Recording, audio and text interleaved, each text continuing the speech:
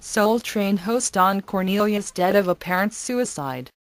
Don Cornelius, creator of the long-running TV dance show Soul Train, and the Soul Train Music Awards, shot himself to death Wednesday morning, February 1, 2012 at his Los Angeles home, police said.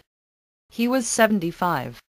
Officers responding to a report of a shooting found Cornelius at his Mulholland Drive home at around 4 a.m. According to authorities, he was pronounced dead of a self-inflicted gunshot wound at 4:56 a.m. at Cedars-Sinai Medical Center. Soul Train aired from 1971 to 2006. Soul Train, an urban TV dance show, introduced television audiences to such legendary artists as Marvin Gaye, Aretha Franklin, Michael Jackson, Shalamar, and introduced top R&B, soul and hip-hop acts to TV. Cornelius was best known for the catchphrase that he used to close the show, "And you can bet your last money, it's all gonna be a stone gas, honey."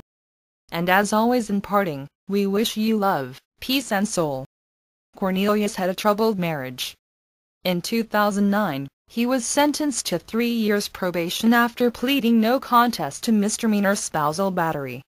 In his divorce case that year, he also mentioned having significant health issues. Cornelius stepped down as Soul Train host in 1993.